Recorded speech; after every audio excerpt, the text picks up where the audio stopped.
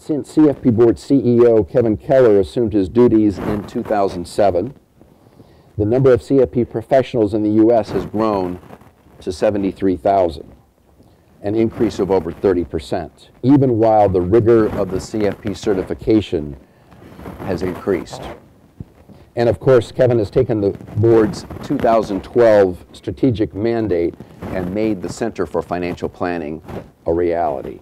So to tell us more about the new Center for Financial Planning, let me introduce to you CFP Board CEO Kevin Keller. Thank you very much, buddy. Rich, thank you very much, Rich. And what a great day it is to announce the Center for Financial Planning. We're pleased you could all be here. You know, we're thrilled to have you here for this public launch of the Center for Financial Planning. And we want to share the vision of what we have and what we plan to do with you here today. Again, I want to acknowledge TD Ameritrade Institutional for serving as our lead founding sponsor. Tom Nally, President, TD Institutional, will be here shortly to share with us their commitment to the mission. My role this morning is going to be to introduce you to the what we plan to do, the mission, the purpose, and really talk about the initial priorities and how we intend to move forward with the Center for Financial Planning. But before we do that, I thought I'd give you a little bit of background about how we got to this point, because it's, as Rich said, it has been a journey. Our board of directors in 2010 set a 5-year strategic direction that was designed to advance the mission of serving the public that we have at CFP Board. The board recognized, as we sat in those strategic discussions and have since then, that promoting a sustainable, a more diverse, a younger supply of financial planners was central to the mission of CFP Board. The board also recognized the unique role that we at CFP Board can play in addressing the challenges facing the profession in workforce development. You know, as Rich said, we really do sit at that intersection of 240 colleges and universities that are generating tens of thousands of students coming out of these programs. And we sit at that intersection between the colleges and universities and the firms, large and small, that are providing employment opportunities for new CFP professionals. The board of directors back in 2010 directed us at the staff level to explore the feasibility of creating the Center for Financial Planning. We talked to stakeholders, we talked to firms, large and small, we talked to the academic community, we talked with our friends in the Financial Planning Coalition about, you know, did they share these concerns? Did they see these issues? All you have to do is go to any industry conference and you hear the most popular conference sessions are about succession planning, dealing with workforce development, and bringing on the next generation of planners. The results of our feasibility study were that absolutely, yes indeed, people shared the concerns that we have. And the group by and large shared a willingness to work with us on this initiative. So what we want to do is I want to walk through the initial priorities, tell you a little bit about what we plan to do with the center, and I'll call your attention to the PowerPoint presentation. There really are a number of growing problems facing the profession of financial planning. We see a demand for a more diverse workforce. We have in the CFP community, less than 6% of our CFP professionals are represented from the African American, the Asian American, and the Hispanic American communities. I mean, combined, it's less than 6%. Workforce development's a top priority. We have more CFP professionals over the age of 70. I'm sure there are none in the room here today. We have more CFP professionals over 70 than under 30. And so that really speaks to the issue that we have. And then we have a need for the body of knowledge that will support the continued emergence of the profession of financial planning. And so we need to build that body of knowledge and expose the ideas and the practices of financial planning to the academic rigor necessary for the continued emergence of a real profession. You know, we've been answering the call to action. Many of you may know about CFP Board's Women's Initiative, which we launched several years ago and published groundbreaking research. We launched our Career Center in the beginning of 2015 and published the second edition of CFP Board's Financial Planning Competency Handbook, which is, we see as the framework for the body of knowledge and gives us a way to begin to think about how do we conduct the academic research that supports the profession. So the answer to all of this we see is the Center for Financial Planning, and stated very simply, the objective is to create a more diverse and more sustainable supply of financial planners, and at the same time build the academic home, including the body of knowledge that's going to support the profession going forward. We think we're in a unique position to do that at CFP Board, in that we can be a unifying platform, working with hundreds of firms, working with, as I said, 240 colleges and universities. We want to leverage the collective resources and encourage independent third-party research to move forward. And when we talk about research, I'm not talking about research for research's sake that we're going to put on a shelf somewhere. This is research that we think should lead to action and ultimately get results. So our focus is on workforce development in three primary areas: working to increase the diversity of the CFP community, address the next generation pipeline as we help those students in their induction into the profession of financial planning, and as I said, build the academic home for the faculty. We have 140 baccalaureate programs currently at CFP Board, and we have another 45 programs in development. And we have a dire shortage of academically qualified faculty to teach in and lead these programs. That's why we need to create the academic home for financial planning faculty, to give the faculty and aspiring faculty a place to congregate, a community, if you will, and a way to earn the recognition through a journal that will give them access to tenure and promotion to support their careers. We look at having an impact in a number of different areas. Gender diversity, some of the initiatives there that we're already working on, as I mentioned, was the Women's Initiative, the WIN Council. We'll be moving forward with the Faces of Women CFP Professionals, looking at pilot programs to address both racial and gender diversity, and then putting in place a mentorship model focused on women initially, but broader to racial diversity as well. Under racial diversity, we see the opportunity for a racial diversity advisory group because we don't have the answers. We want to bring people together to understand what some of the barriers are to this effort.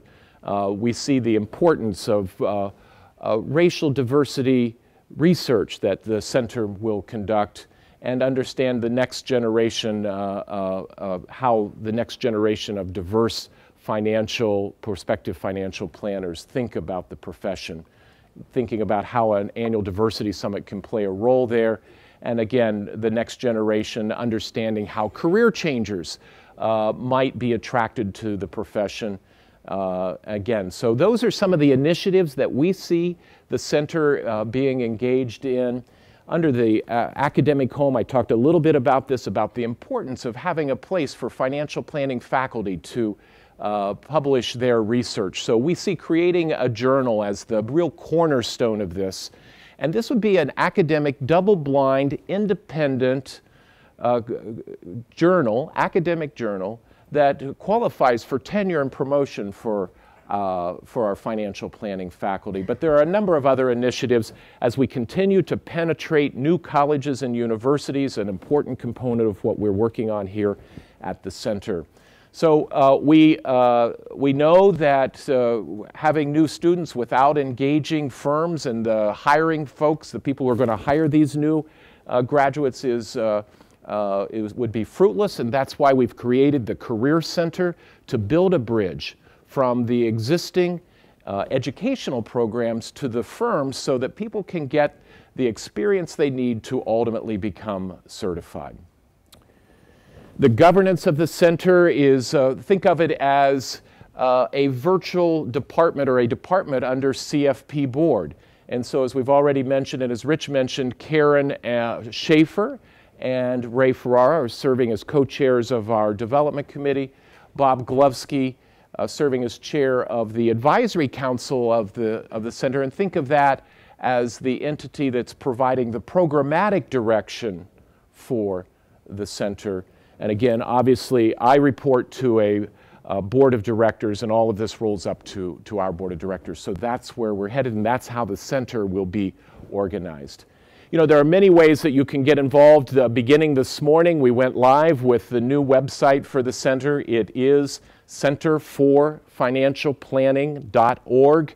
We would encourage you to go there. There will be more information about the center, how you can get involved, video testimonials, and again, that will be the location. You'll be able to get there from CFP Board's website in a variety of different ways, or go directly there from centerforfinancialplanning.org.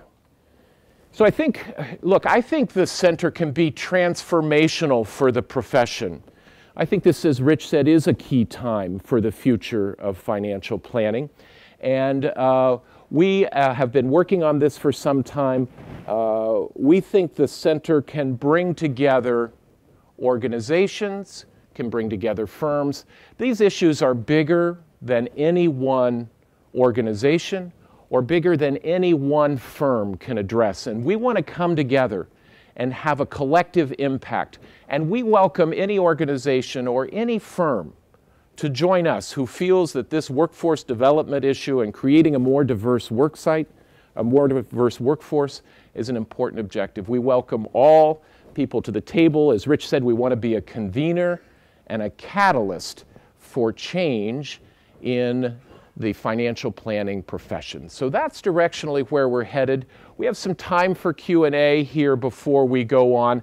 I'm happy to take questions, although the light is shining in my eyes. I'm not sure I'm going to see it. We have some microphones around, and I'm going to take, we had a couple questions that came in beforehand, and if you, while we're doing that, John is here if you want to get the first question. But we had a question come in from Luke Dean. Luke is a faculty member at Utah Valley University, and Luke says, as professors, we need three things.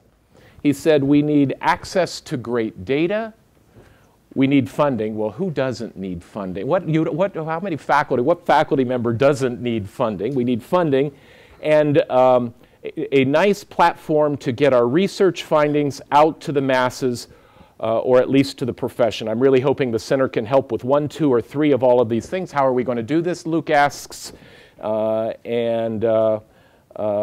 will be a huge boost to the profession. So Luke, let's take those one at a time. I think the data issue is an important one that we need to think about, because if you think about investment research, we have over 100 years of the Dow. You can go back and understand what the market did, when it went up, when it went down. Financial planning, we don't have a lot of data, but we have been talking, if you think about it, there are several big repositories of data. And so we're talking to those firms that have financial planning software data. We think the opportunity is there. We would obviously need it to be aggregated and anonymized, anonymous data, but we think the opportunity for graduate students to take a data set and understand how financial planning is actually being implemented at various levels is a great opportunity. So Luke, I would tell you that we're working on it, and we know the importance of data to the role of empirical research. The second is funding. There may be studies that we fund. We certainly know that there are firms from time to time that have very specific interests assuming they're aligned with what we're trying to accomplish at the Center for Financial Planning, we hope to be able to provide opportunities to conduct research and do so with some funding behind it. And then the third, a nice platform to get our research findings out. And as I said, we think the cornerstone of the academic home is an academic research journal that would be independent and again account for tenure and promotion among the faculty of financial planning programs. John, do we have any questions in the house? Because I have more here and I'm happy to take those.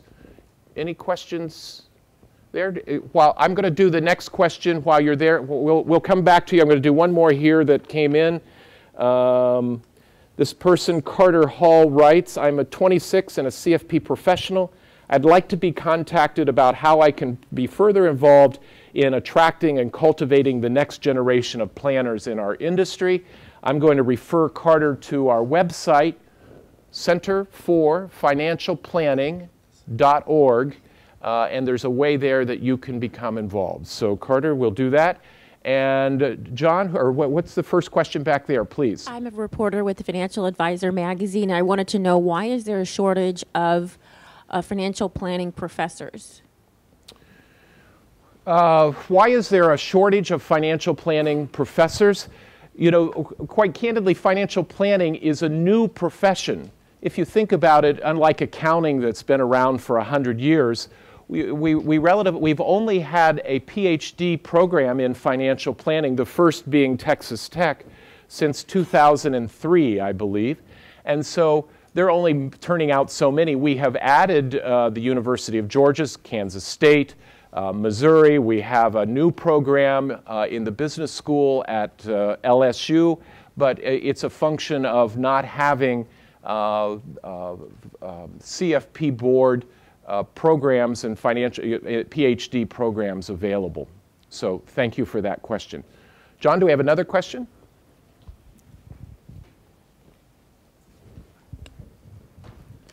Hi, Ken Beagle, Touro College. I'm an academic. Simple question is, in order to do research, is the board willing and able to share its database of CFP registrants in order to do survey research? Thank you. We're looking at that. I think we can do that. It has to be obviously anonymous, and we would have to do that. But again, empirical research is based on data, and without data, we understand the shortage and the challenge that includes. So the answer is yes. Are there another question back there, John, or should we go to one that came in earlier? Why don't I go take another one? Elizabeth Jakes or Jax asks, how do we enlist undergraduate women? I am a mentor for the University of Colorado, and most of the women I mentor have not heard of the CFP, and there are no role models. So I mentioned earlier, Elizabeth, CFP Board's Women's Initiative. And we have CFP Board ambassadors. We have a toolkit where folks like yourself can go into to your university, to your high school, to the places that your social clubs, and we have and present a presentation about the opportunities. And so I would encourage you to contact the person who leads our women's initiative on our staff, Eleanor Blaney, and she's available through our website. So Elizabeth, that would be the answer to the question there. Any other questions in the house? We have one up here, and then I'll take another one. I was wondering, do you have any benchmarks that you're thinking of as far as through the years what you're looking to accomplish? Well, look, when we think about the center aspirationally, how will we know we've been successful? I think we will know we've been successful when there's no longer a shortage of financial advisors. It's a net zero-sum game out there. You know, this team of advisors leaves this firm and goes over to this firm, and it's kind of people stealing for each other. So we'll know we've been successful when there's no longer a shortage of financial advisors. We'll know we've been successful when the advisor population more closely matches the population of the U.S. We'll know we've been successful when there is a body of knowledge established, like the professions of law, accounting, and medicine, that really supports the profession. So those are the long-range aspirations that we have for the center, and those are the issues we're trying to address.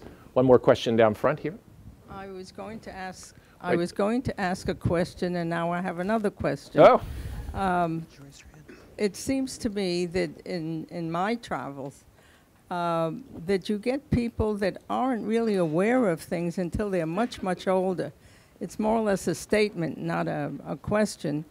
And with all the things we have, that there shouldn't be too much diversity, because then everybody starts falling all over themselves, and they don't know which way and what, and I'm sure that that's where the CFP board comes in, to make it more specific as to what you need and what we need as CFPs. Now, does that make sense? Not really. There was a nugget in there. I'm still looking for it. No, look, I think you're right. The awareness of CFP certification and the value of financial planning is growing. So we work with our coalition partners, not just CFP Board, but we're working to grow the awareness of CFP certification, and we're working with our coalition partners to grow the value and awareness of financial planning and the difference that it can make in people's lives. We're going to get one more question, because then we're going to be out of time. John, I'm going to go to you in the back. Please. Hi, Timothy Waters. I just had a question. I'm just curious. A couple of years ago, it was that there were 70,000 CFP professionals, and I think only 25,000 of those were actually practitioners. I would just be curious to know what those stats are today and how many people are actually in the financial services sector. So how big is the audience in the sector? 73,000 are CFPs, and how many of those are practitioners? That's what I was curious about. Well, I'm not sure where you got the data, but our surveys, when we survey CFP professionals, upwards of 90% or more of the CFP community have at least some client contact with clients and providing financial planning services, and so that's the number. We think of the number of CFP professionals at about 18 to 19% of the total market.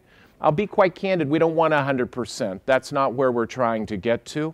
If you think about 300,000 advisors providing personalized advice to retail clients, we're at about 18 to 19%, and we want to, we think that 25, maybe 30% is the right number. But again, our efforts and the message from our board of directors has been very clear. While we're out trying to grow the profession, we're not going to lower the standards that are in place. In fact, over the years, at least since I've been here, we've raised those standards. So, thank you for the question.